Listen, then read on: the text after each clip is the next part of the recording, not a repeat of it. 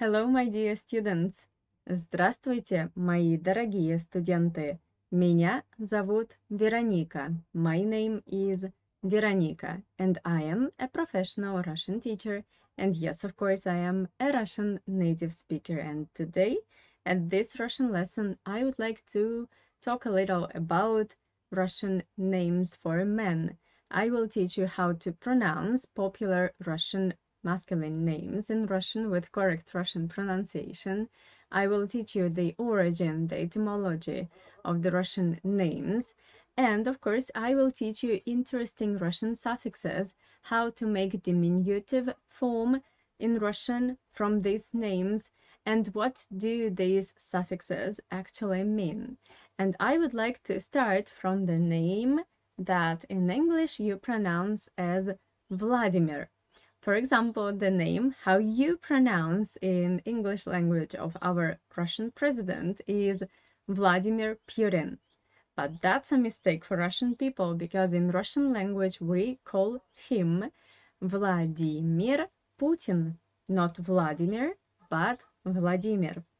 And today I would like to start with the origin of this Russian name. So Vladimir, it consists of two interesting parts. The part number one, Vlad, comes from the Russian word владеть. Владеть means to own, yeah? And mir, it is the world. So Vladimir, literally, it means the person who owns the world. I talk only about etymology now. You understand, yeah? So yeah, this is the full name that you can find in Russian passport. And now let's talk about diminutive forms. First of all is Volodya. Volodya. Where you see the red color, there is the stress in this Russian word.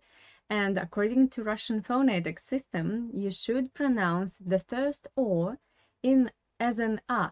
Volodya. Why? Because it is in unstressed position, without stress. That's why this O in unstressed position you pronounce as A. Volodya. This is quite a familiar diminutive, and you can say also Volodka. Volodka. But if you are in a really good relation with this person, you know him quite well, yeah, he's kinda your friend or a real friend, yeah, you can call him Vovka. Vovka. And here you need to pay again attention to the second V in the Russian name Vovka. The first V we pronounce like V. The second V we pronounce like F. Why? Because it is standing in front of K. In this position, we pronounce V as F, Vovka. And we have another derivative, which is very funny, Vavan. Vavan. Normally, girls, they do not use these forms. This form is usually more popular in a male company, in company of men, yeah, Vavan. Or if you are friends, you can call him Vovchik, Vovchik. And we had one good movie in Soviet Union. It was called Starik Hatabych, and there was a little boy. His full name was Vladimir, and his short name was Volya. Volya. Yeah. Actually, the name, the Russian noun Volya means freedom. Yeah. We have two words, Volya and Svoboda, but both of them mean freedom in Russian language. So yeah, now you know if you are a friend of a Russian man whose name is Vladimir, you know how to call him. Yeah. Some of you asked me how to cope with Russian suffixes, and I hear you, я вас слышу. That's why I started to make this topic about Russian suffixes, yeah? And here I would like to talk about another name that is quite popular in Russian culture. Alexander. You know that in English language you pronounce this name as Alexander or something like that. In Russian, this ye in the middle is an unstressed position. It is a weak position without stress, and according to the Russian laws, phonetic laws, you have to pronounce this name as Alexander, not Alexander, but Alexander, yeah? And now let's talk about diminutive forms, kinda nicknames. The most popular nickname for Alexander in Russian language is Sasha. Sasha. By the way, I forgot to say that in Russian language we have two kinda options for men and for women. For men, we use Alexander, and for women, we use Alexandra. And Sasha is good for both of them. So Sasha, it can be a man, it can be a woman, and it is absolutely not clear without the context. Who are you talking about, yeah? So Sasha, or you can say Sashka, Sashka. And another form that many Alexanders do not like in Russian is Shura. For foreigners who learn Russian or who just live in Russia, they are always surprised. How can you make from Alexander this weird form Shura? I don't know how, but that's it. Yeah, we have this form Shura or Shurka. Shurka. And if you are kinda in a good relationship, you are very familiar with this person, you can call him Sanya or Sanyok. Sanya, Sanyok. But you cannot call your colleague Sanyok, your boss Sanyok. It's very informal, yeah, you know? Or, for example, this is more like you use this form Sashenka, Sashenka. If you are in a good relationship with this person, you love him, maybe it is your brother, your husband, your son, you can call him Sashenka. This is positive situation, but of course there is some negative. For example, if you are a man and you saw your girlfriend with another man and his name is Alexander, and you of course got angry and jealous, you can say иди к своему Сашеньке, go to your Sashenka. In this context, of course, you don't like this Alexander, and you just want to show it, yeah? Your negative reaction, kinda. And okay, let's talk about another popular masculine names in Russia, and the name number 3 is Sergei. Sergei. Again, here you need to pay attention to the Russian vowel ye. Here you have two ye, but the first one is pronounced as I, sir, and the second one is pronounced as ye. Why? Of course, it is all about Russian stress. The first ye is an unstressed position without stress. That's why you pronounce this as I, Sergei. Yeah. For example, diminutive form is Serежа. Serежа. Here, many foreigners who speak Russian, they are quite surprised because Serежа finishes with a and looks like feminine name. For example, Gabriella, Maria, Jessica, and many others. But no, Serежа is masculine name in Russian language, yeah? But it changes as a feminine word. If you talk about cases, yeah, it behaves like a feminine word, but it is a masculine name. That's tricky. It's true. Or you can say Serежка. Serежka. By the way, it's very interesting too, because Serежка in Russian language, it means an earring. Serежка. Yeah. And here you need to pay attention again to Russian phonetics because this zh sound stands in front of k. That's why this zh should be pronounced as sh. Сережка. Yeah, not Сережка, but Сережка. And if you do really love this person, yeah, and you want to show your affection, kinda, your love, your warm attitude, your gratitude, maybe, you can say Сереженька. This is what a mother can say to her son, or what a sister can say to her brother, Сереженька. And there is more French-like. It looks like a French word, actually. There is the form Serge. Serge. It's a form from Sergei. And there is a diminutive kind of nickname that is more used in male company. You can say Серега. Серега. It sounds not rude, but normally men use this. Yeah, Серега. Okay. And there are some more names that I would like to discuss in this Russian lesson. For example, Alexei.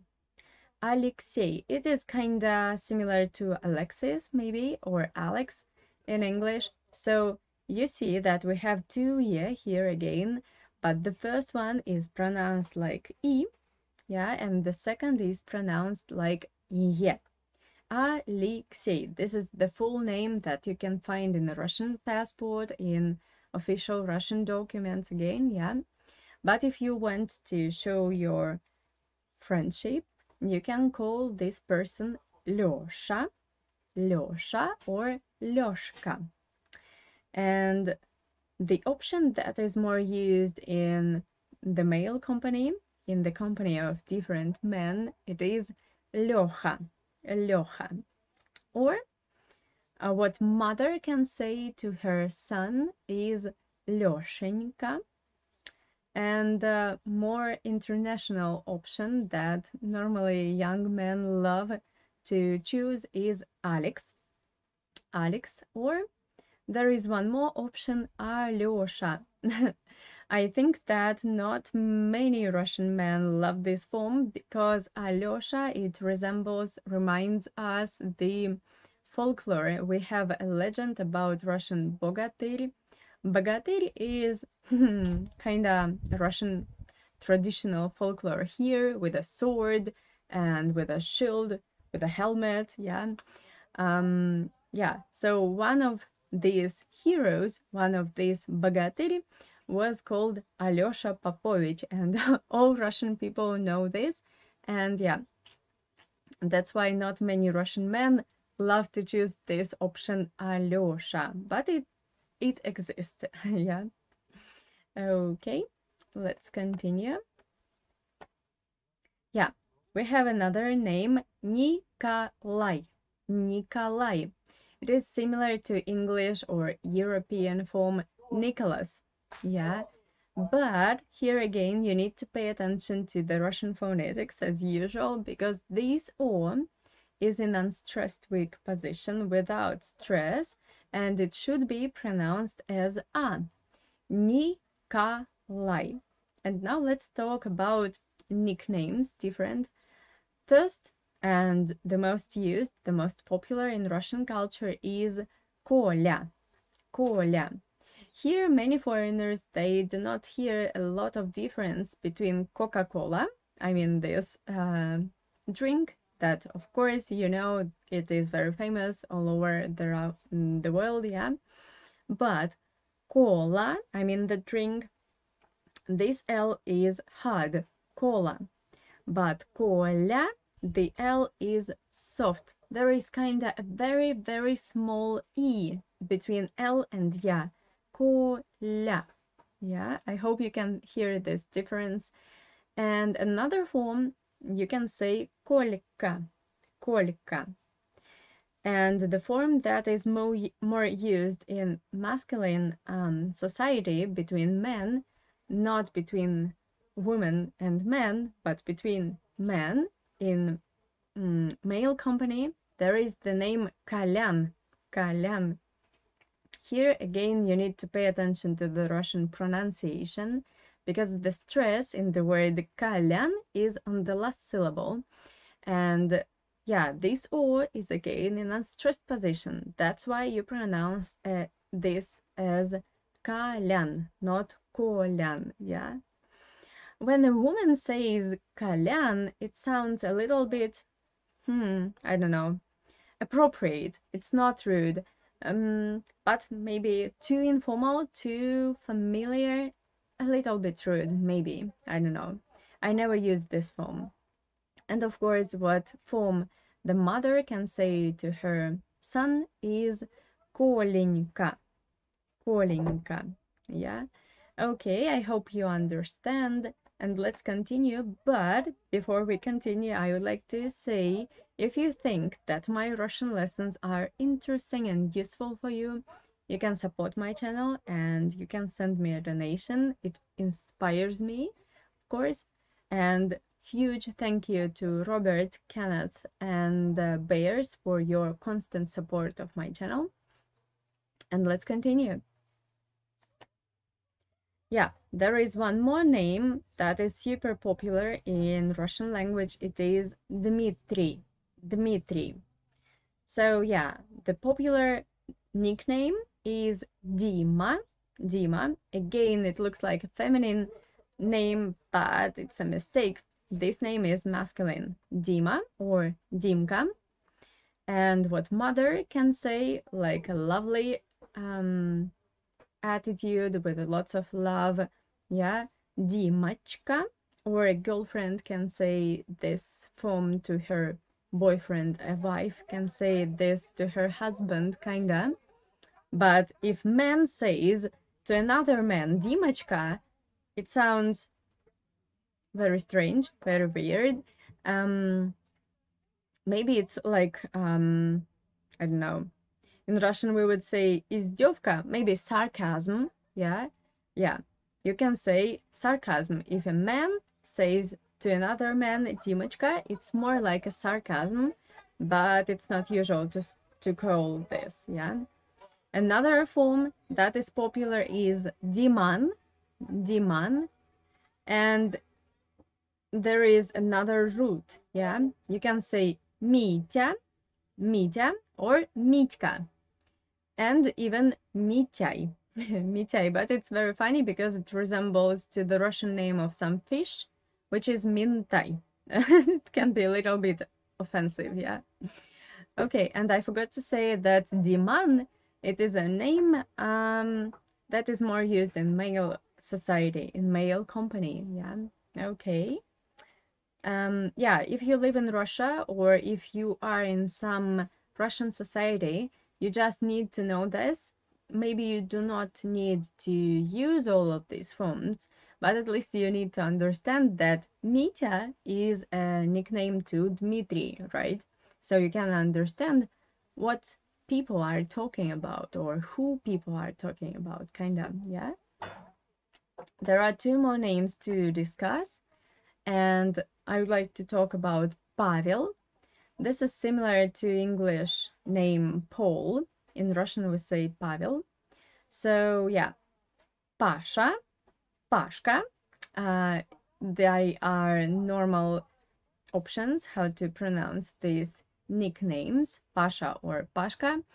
And in male company, we say Pashok, you can say this, or Pavlik. This we say about kids and maybe about man who is not very strong. Yeah, a strong man you will never call Pavlik. Yeah, it's more for weak and childish, maybe romantic kinda man. Or you can say Pavlusha, kind of the same, very similar to Pavlik. Yeah. And let's talk about the last name for today's Russian lesson. And I choose the name Anton. Anton, that in English normally foreigners pronounce as Anton, but in Russian we change the stress and we say Anton in Russian language. So yeah, I would like to start from the nickname Antosha. Antosha. Again, it looks like feminine name, but you know, it is a trap. It is not a feminine, but a masculine name, Antosha or Antoshka. Yeah, in Russian, Russian people adore to use this Russian suffix k. Yeah, you can see it a lot in many different nouns. And another one is Tosha or Toshka. Toshka. I do really love this form. It sounds very nice in my opinion. Toshka. And also when I was a kid, there was a very popular glance magazine named Toshka. It was for kids and it was talking about different animals and plants, nature in general. Yeah, I loved this magazine, Toshka. And the form that is more used in masculine society, in male company, is Toha. Toha. It sounds, you know, strong and impressive. Toha. And yeah, I had how you say, an одноклассник, classmate, yeah. I had a classmate, Anton, and in school he was called Tonchik. Tonchik. For me, it reminds a gin tonic, yeah. Tonchik. But okay, it's not offensive at all. It's nice form to call a man Tonchik, yeah, but it's very friendly, yeah. So I hope that you love this Russian lesson. I hope that it is interesting, funny, and useful for you. If so, you need to know, you know what you need to do. You can hit the like button and subscribe to my channel. It makes me happy. Every new subscriber, when I see the changes in my statistics, oh, it makes me really happy. Yeah, and you know, you can support my channel and send me a donation. It makes me even more happy. And yeah, if you want, I can continue making this series of videos about Russian names, and I can make, I have two ideas. Of course, I want to make a video about feminine, female Russian names, kinda like this. And if you want, you can write in the comments below your name in English, and I will make a video about your name if I will have at least 5 of them. For example, maybe your name is John, and I can find some similarities in Russian language and make a video about your name. Спасибо за просмотр. Thank you for watching. Увидимся скоро. See you soon. Пока-пока.